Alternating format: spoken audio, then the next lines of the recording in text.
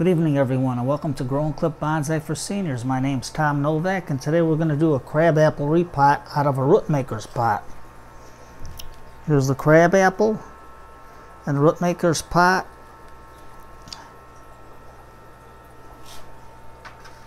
And today we're going to use a free draining mix of 1 part worm castings, 1 part peat moss, 1.5 parts torpedo sand, 1.5 parts sifted perlite, and a teaspoon of azos. I ran out of Miko, so I have to order more. The seedling was started last year, and I put the small seedling in May of 2020. This is about 1 year's growth. As you can see, it grew pretty good. The only thing I'm going to do before repotting it, I'm going to dip. I'm going to clip this one dead branch off.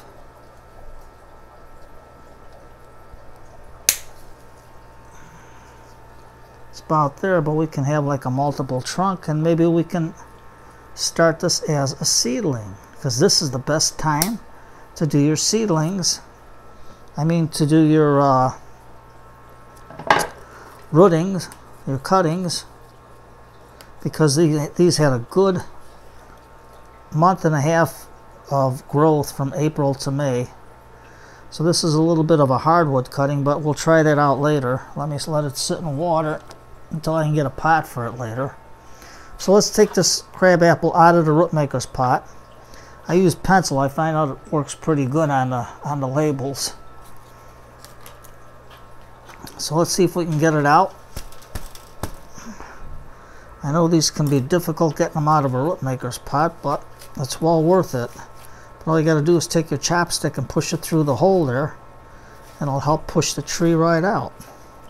Chopsticks got a nice flat end on it. They break apart, and that's what you use. There we go. Let's put our pot to the side. And you can see how the roots are growing. So let's wash it out in our bucket and see what we got here.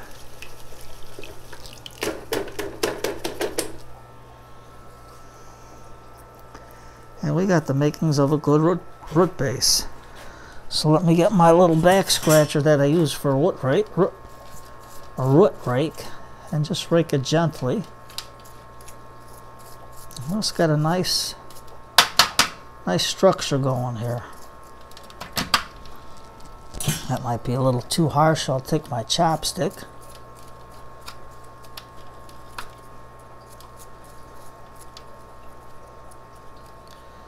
Okay, what do we got here now?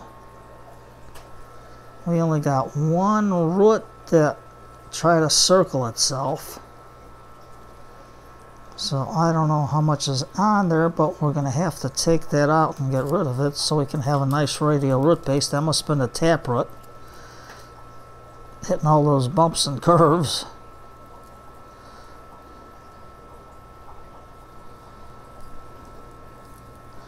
Let's wash it again. This way here we can see where we're at. And there's our roots. Pretty good. Nice root base on this. So we're going to take our shears and cut the knotted piece off. Because we don't want to take all our roots off. We're going to take this downward one coming down out.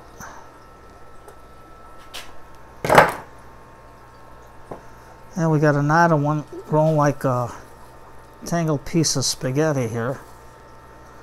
So I'll get in there and clip that little knot out.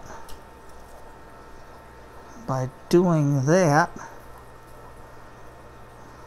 there's another piece that's a little bit twisted. So we'll get that out of there.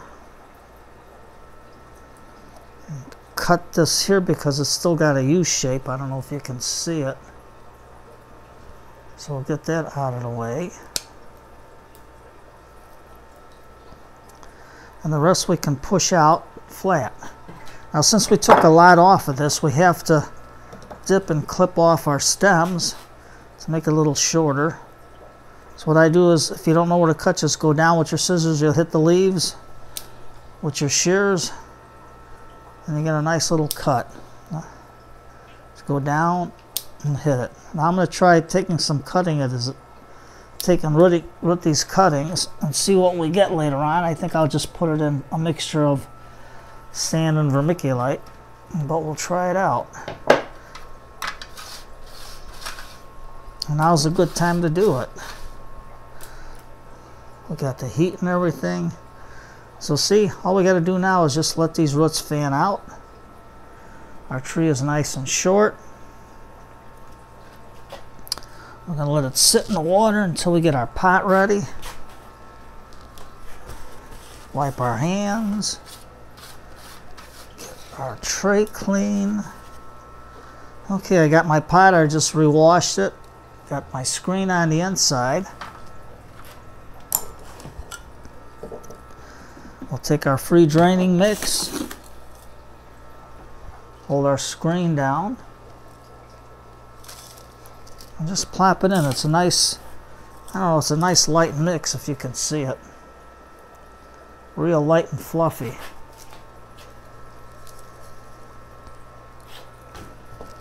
So now, let's take our tree out and move our roots around. I'm not going to worry about a front because right now I want this tree to grow.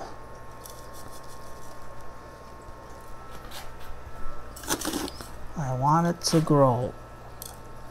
We want these roots to spread out.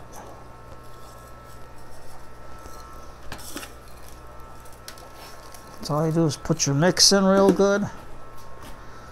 We'll take our small bamboo skewer and poke the soil into the roots to get rid of all the air pockets. Push it down.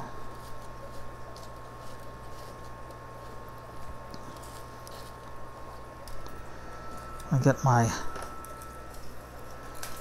smaller cup and just sprinkle it around.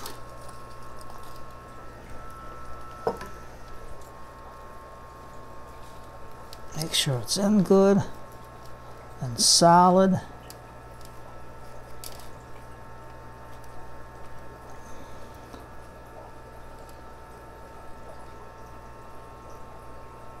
There we go.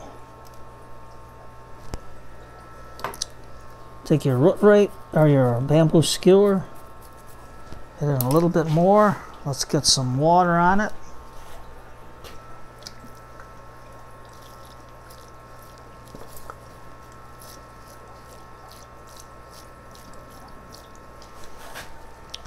Now the water is going to go, make the soil go down a little bit. That's all right. Don't be afraid to work with it. You got to get your hands dirty. You don't get your hands dirty, you don't learn. You don't feel like you accomplished something. That's the way I feel. At least you get something going for you here. Now I'm going to take some Azus, my little bottle, even though I mixed it, and give it a pinch around the roots there so we can get that beneficial bacteria growing. And we're going to take a little of our top dressing and put it on there. Now you can see by doing it, it's nice and solid. It's not going to blow out. At least I don't think it is. But we'll put a couple of rocks around it for now. Let me get my little plastic spoon out. Now my top dressing, I just got 1 part sand, 1 part peat moss, and 1 part worm castings. Just to dress it up a little bit. I've got a little stone here. Let's see if we can get the dark will clash with the black, but we'll put the white one in there for the heck of it. I'll cut a couple of more little white ones. Can put one there. And that's about it on the white stones. And we'll put a nice little flat one in the back to help contain the moisture into the soil. So let's just get this going.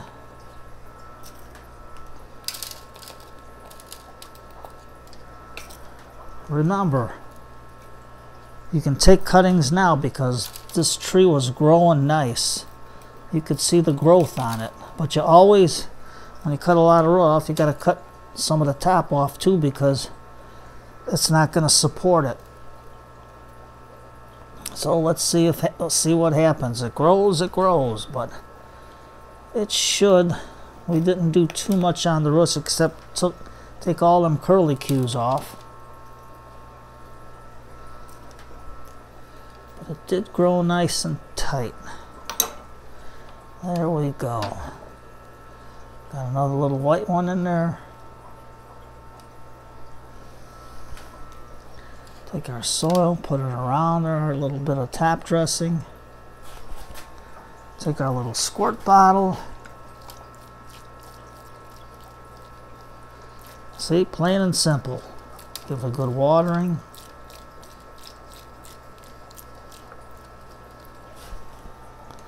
Let the water soak in. Take your finger. You can push some of the soil around your stones so they look like they're not just sitting on top. Get all that soil back into your pot. Now we're going to let this sit in shade. I'm going to leave it in the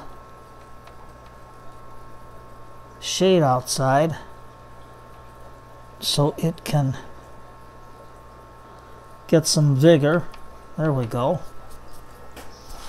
Now the cuttings, let's see, if I can find a little pot, I'll show you how to do one real fast. Get all my stuff out of the way so we can see what's going on. And I have a pot right here. And all I'm going to do is take some sand, put it in, put the sand in. That's all we're going to use to root a cutting. Throw that in there. Pack it in real good.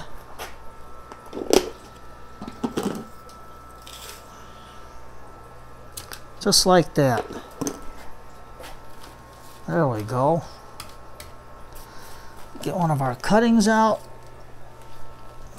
Now remember, you take the, we're going to take, and here's your brain right here. So just clip it at a 45. I'm going to cut this one off and this one off and just leave these top ones on. And now, if I can find my rooting hormone, here it is. I'm way low on this, so I have to buy more. If I had a full one, I wouldn't have been dipping it in the container because I wouldn't want to contaminate it. So all we're going to do is take our skewer, poke a hole, stick it all the way to the bottom, pat it down,